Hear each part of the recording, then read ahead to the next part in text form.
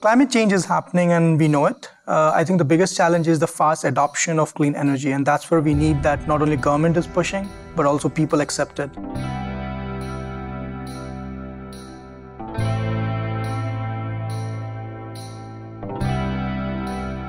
We're starting developing a new kind of solar modules for agrivoltaics, where it protects crops and at the same time generates electricity.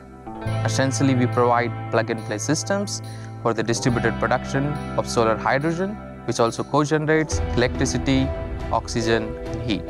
SmartHelio is a big data clean energy intelligence platform. So basically what we do is we take the data from the clean assets, could be solar plants, batteries or EV, and make sure that it's profitable for you for the long run.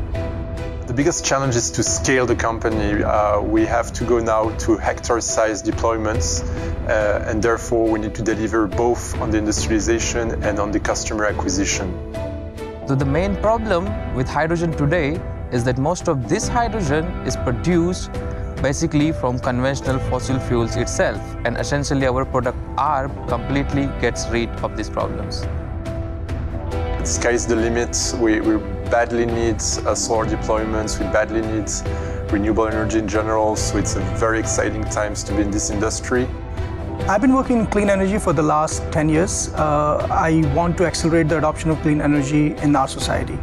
And I truly believe that digital technology like what we are using or what other companies are using can accelerate it and make it affordable. Hence, clean energy will be everywhere within 10 years. We should emphasize on the fact that the resources on our planet are limited and we should not take them for granted.